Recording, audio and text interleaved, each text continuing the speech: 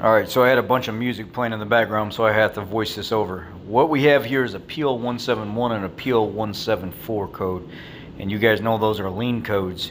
And when you have both banks that are lean, you got a vacuum line or something somewhere that's sucking air, that's unmetered air.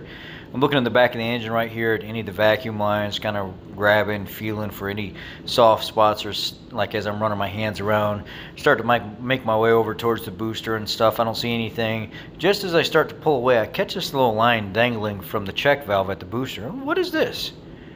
I pull the line, I'm like, oh, there's a vacuum line that's supposed to be attached to something, and there's a plastic nipple broke off in it. Well, it can only go so far, so let's stretch it out and see how far it can go. It's obviously within this vicinity. Oh, wait a second. It goes to the purge valve housing, and it's a vacuum assisted purge valve.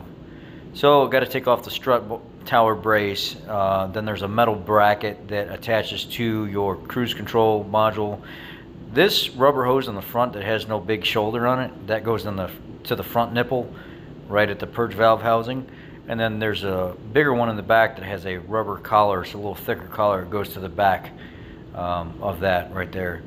And then there's two 10 mils, and then I realized afterwards, oh wait, you don't have to take those 10 mils off. You can just take those 13 millimeters right there at the top of the housing off, and you can just slide the whole bracket assembly out. So that's exactly what I did here. I took the electrical connector off. I used the flat blade screwdriver push down in the back, and then I used a push, you know, like a clip tool, push it off, slid that off of there, and then I get to the top of the strut tower brace right here, and you can see as I am explaining the situation, purge valve assembly, vacuum assisted, that there's two 13 millimeters right at the top of this housing that actually come off, and you slide the whole entire assembly out of it. And then when you buy the new one, you actually get the whole entire bracket and everything with it.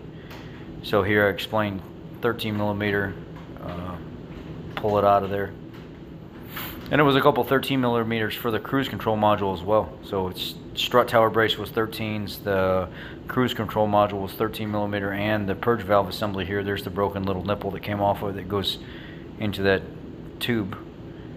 And the way this is routed is it goes under the master cylinder, and then goes under the master cylinder, and it comes back up on the driver's side or the outer side of the master cylinder, and then it just kind of plugged right into that nipple. So what I'll do is I'll actually replace this vacuum line, and I'm going to replace the purge valve assembly that's creating this vacuum leak.